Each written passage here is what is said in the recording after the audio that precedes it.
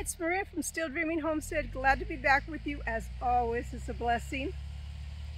I'm waving at the people that just gave me some wood shavings. Super happy. From a job, they'd like to find a place they can dump their loads, and this was a great place to dump. I'll use it for a lot of things. But we've had a couple hard frosts since my last video, so I thought I'd show you some changes in the garden that I have to work on. The fig tree doesn't look so good, and this one looks worse. I'm top dressing all the garden beds with leaves, and this is what my beans look like.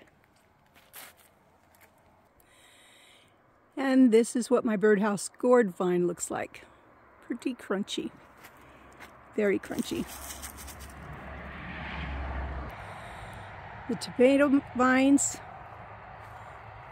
are doing bad. There's still some tomatoes on it. This one's not even split.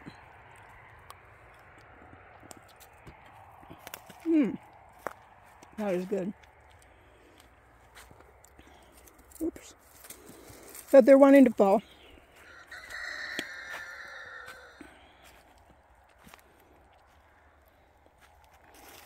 And my peppers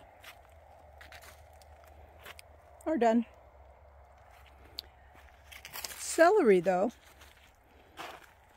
is very hardy, and I'll be harvesting the rest of it soon. Dill is also very hardy, and I'll get to harvest it also.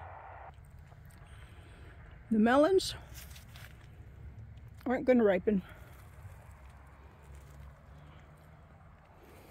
We dug out a couple of blueberries because I want ones that will get tall.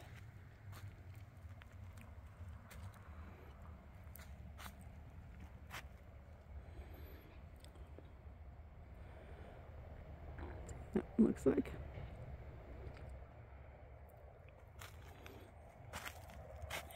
Everything's getting a top dressing.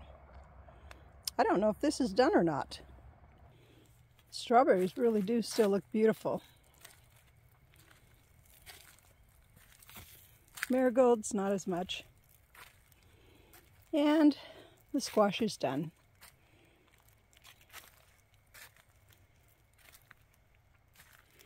The last little sunflowers, you can see, are still alive. And beautiful.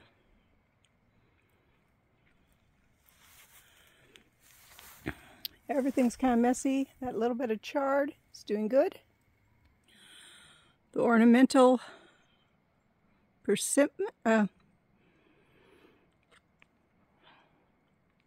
pomegranate is doing beautiful. It's really pretty this time of year. We have some nice size pomegranates, but I'm really not sure if they will ripen enough.